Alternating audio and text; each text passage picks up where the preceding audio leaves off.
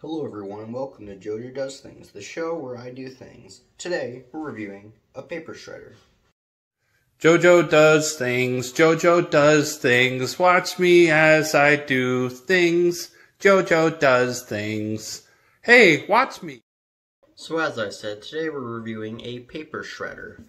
Specifically, this paper shredder. The Office Max OM96142. We've had, my mom and dad own this paper shredder, and they've had it for a long time, so I'm going to review it today. First of all, let's rate its design. A gray box, basically, with one wire and some stuff on the top. Let's go over that. We have the off switch, the rev button so you can rev it up, and auto, which allows you to cut things. There's the paper shredder thing, right? There's a card shredder here for inserting cards, because what if your bank denies your credit card, you gotta shred it. This says not maximum of 7 sheets of paper.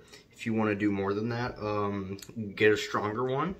This one's just explaining his disabled hands. That means if you are disabled and don't have hands, don't use this, or don't use it as a fingernail cutter. If you want to do that, use scissors, obviously. Next is the paper clip. Don't shred paper clips, obviously, and don't shred spray cans, because they don't fit in here, you idiot.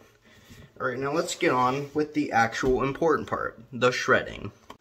Alrighty, so I'm here on the floor with old Mr. Shreddy over here, and we are going to plug it in and test it. Luckily, there's a plug right here. Ignore the outside, there's some pop clips out there. Make sure that's plugged in. And let's boot her up. Rev it a little bit. Just give it a bit to rev up. Needs to gather its feelings and all that to get ready to shred to pieces. Might take a while. Alright, so I have a few things I am here to shred today. We'll just do that. Leave it like that. I have a few things here I'm ready to shred. Some very important things, like my social security number. I mean, I've already memorized that. Definitely, obviously. So I need to shred this.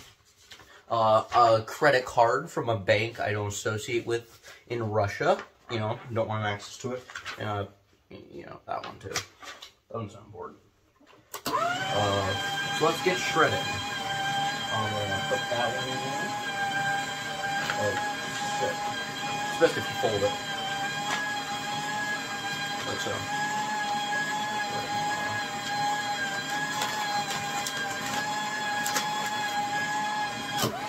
Oh, there we go. I've booted it up. Yeah, it's paper. Let's give it a shred. Goodbye, social security number. Won't be needing you. Next, credit card. Go ahead and hold it up. Goodbye, Russian bank credit card. Now the Russians won't be after me anymore. And this one, you know.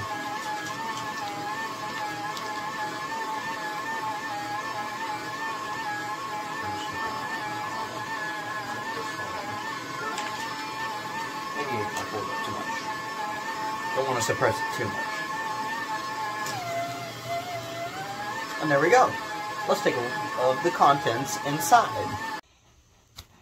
And wow, I gotta say, wow, it shredded that paper good. You can't even tell there's a bunch of things that were paper in there. I mean, look at that. It's amazing. But now, let's get on to the real test. Now, one thing I've always wondered is, what's it feel like to put your foot in a paper shredder, which is the real test we're doing. I'm going to be putting that thing inside this. I'm going to see how it feels. We got a foot here. Spit like that. We got it. Yeah, it feels like my foot's touching shredded paper. Would I recommend this to people? No, because you could potentially get paper cuts, which are bad. You don't want that.